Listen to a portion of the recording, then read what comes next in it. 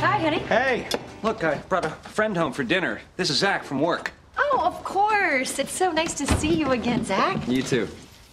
You guys haven't actually met before, but boy, you're both polite. Why don't you have a seat, Zach? Get your beer. I got it. Thanks.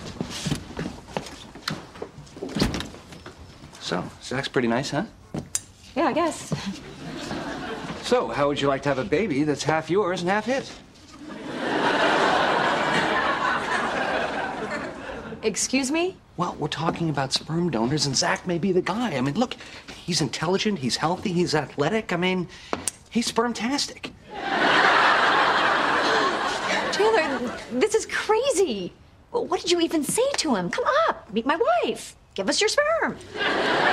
No, I invited him to dinner so you could get a chance to get to know him, you know? I mean, if we go through a sperm bank, you never meet the guy, get to check him out. Chandler. I'm telling you, he's great. I mean, even if my sperm worked fine, I think he'd be the way to go.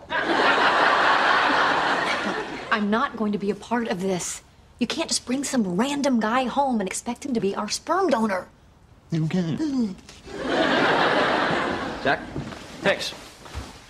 You have a coaster? I don't want to make a ring. Tell me about yourself, Zach.